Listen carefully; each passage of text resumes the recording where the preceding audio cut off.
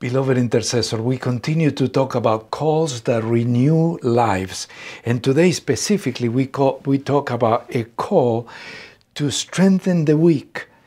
And we continue to apply 1 Thessalonians 3 to our ministry. In verse 12, it says, "And may the Lord make your love for one another and for all people grow and overflow, just as our love for you overflows." Very few people can say that, but the Apostle Paul was saying, our love for you is overflowing.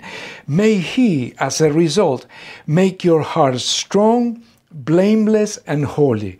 Someone can call someone today to remove false guilt and to help that person, even in tribulation, even in difficult times, to be strong and to have a sense of purpose and to have a strong heart.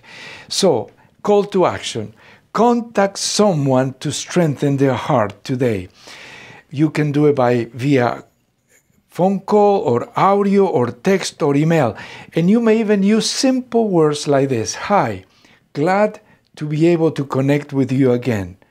I know you have been through great struggles. That's if you know that, and you may even mention what kind of struggles.